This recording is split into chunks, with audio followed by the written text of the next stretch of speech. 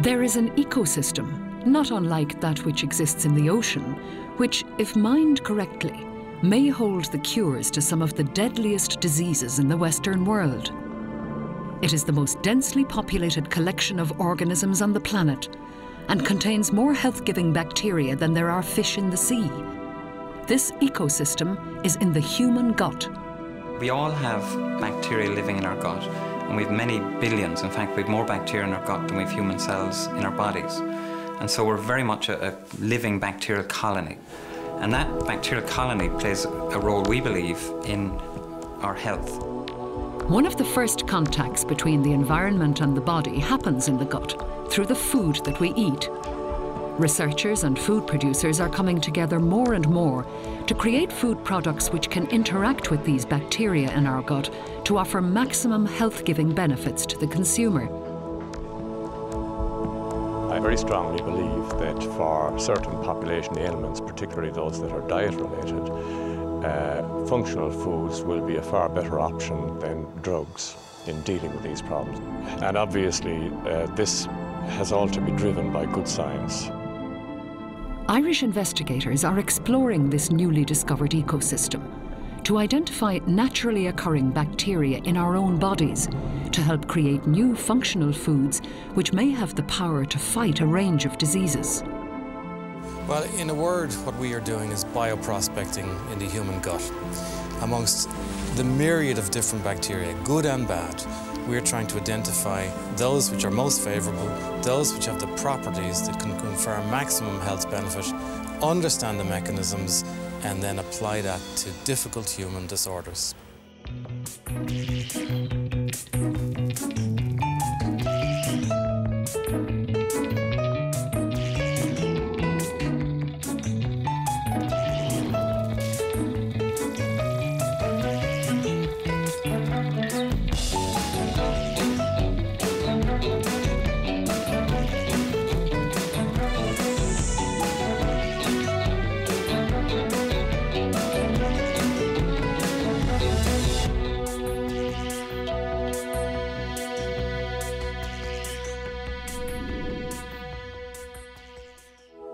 As an island nation with a temperate climate, our lush green fields have ensured that we're famous for our food industry and our dairy produce.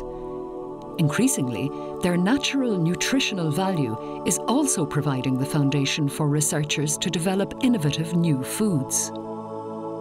Functional food is a food that conveys a health benefit, a specific health benefit to the consumer above and beyond normal nutritional benefits that you associate in the normal course of events with food. And they do this because they contain either microorganisms, beneficial microorganisms, or bioactive ingredients that in some way intervene in a beneficial way in metabolism or in the health of the individual. Well, many natural foods are functional. Like, we all know that porridge and oily fish, fruit and vegetables are good for us. But there are many foods now that have added functionality. In other words, there's an ingredient added that will or may prevent disease or help to lower cholesterol. And that's where it gets complicated for the consumer.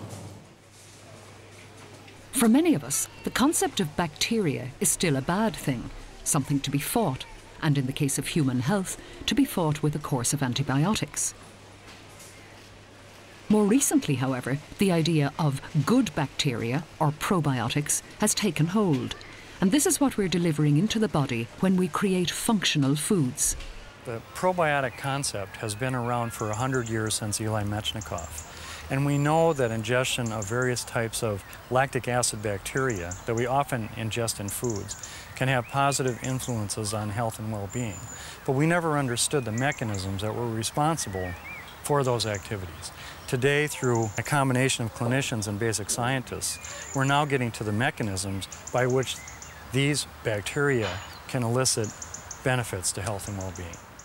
Supermarket shelves are full of food products promising us anything from lower stress to improved brain function and longer life. But how can we tell which ones are genuine? I think the consumer is lost much of the time. You know, it's very difficult. If you can imagine that 1 in 2 products that are coming onto the supermarket shelf now is a functional food. It's terribly difficult to keep on top of all of these new ingredients, you know, their new functions, etc. So I think there's a big problem here because we're carrying out excellent science, but there's a gap then. There's a gap in terms of consumer information. So there really is an onus now on us to try and convert the science into easy messages that the consumer will understand so that they actually do see a benefit in buying functional foods. Fergus Shanahan is the head of UCC's Alimentary Pharmabiotics Centre and is acutely aware of the need for the continuation of strong, validated research. Well, some of the examples of scientifically substantiated functional foods or functional components in consumer goods would be the inclusion of fluoridation in tap water to prevent dental caries, the introduction of plant sterols in dairy spreads to reduce cholesterol. Both of these have been scientifically substantiated. Another one would be the work of Dr. Catherine Stanton identifying conjugated linoleic acid, or CLA. Dr. Catherine Stanton of Moore Park Research Centre in Fermoy, County Cork, is looking at a natural bacteria found in cow's milk which produces CLA, or conjugated linoleic acid, which could have substantial health-giving benefits.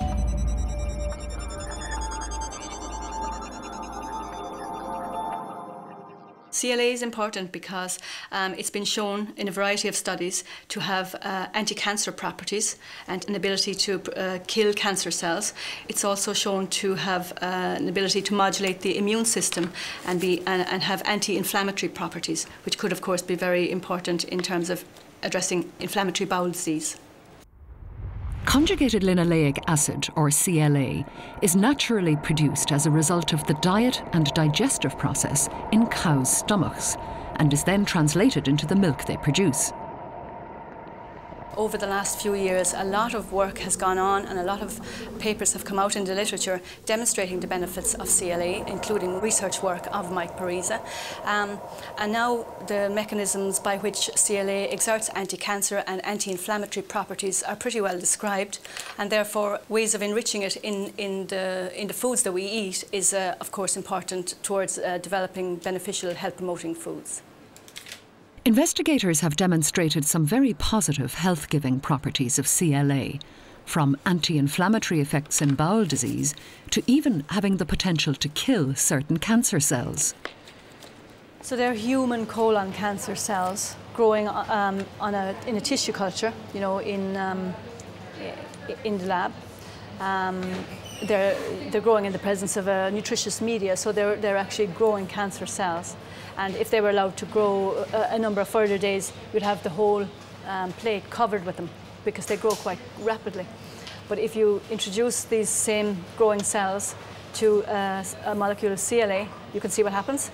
They clump up and they actually die. So if you allow them to continue being incubated, instead of growing to confluency and covering the whole plate, they'll actually fall away and they'll be gone after a few days. So the CLA is actually killing the cancer cell. Even though these tests showed remarkable results in the lab, the difficulty was that generally CLA was only present in cow's milk in very small quantities. The challenge was to isolate it and grow it in large numbers and then ensure that it would remain stable in a food product like cheese.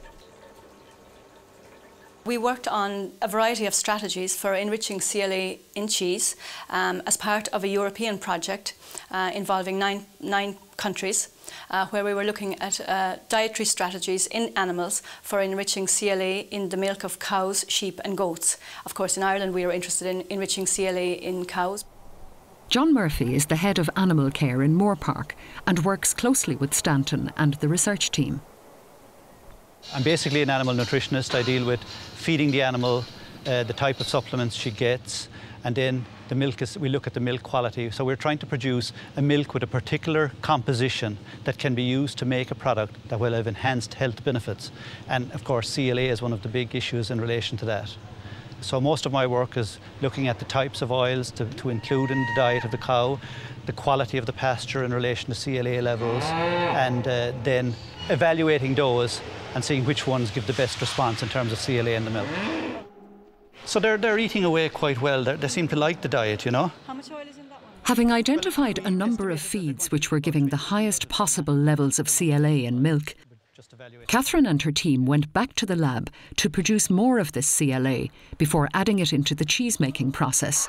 The results were excellent. We demonstrated that CLA could be enriched in cheese as a result of the feeding strategies that I mentioned. We demonstrated that the CLA in cheese is stable during ripening. It didn't negatively affect product quality, an important issue, because if the taste isn't right, people will not eat it. Following substantial human trials which were conducted in Italy, the cheese was proved to be an excellent vehicle for delivering this health-giving CLA. The next stage is to introduce CLA into products for our supermarket shelves. Well, there's a potential now that CLA will be added to various different staple foods. So if it is going to benefit us in terms of its anti-inflammatory and anti-carcinogenic properties, that's going to be tremendous. I mean, it's going to be terribly significant. Following Catherine's success with producing CLA-enriched cheese from cow's milk, she's now turning her attention to the vast ecosystem within the human gut to see if bacteria there could also produce this health-giving CLA. So out of the literally billions of bacteria present in the human gastrointestinal tract, we have identified and isolated certain bifidobacteria. These are good bacteria which can make CLA. And now our job is to link their CLA producing ability with beneficial properties such as protection against inflammatory bowel disease.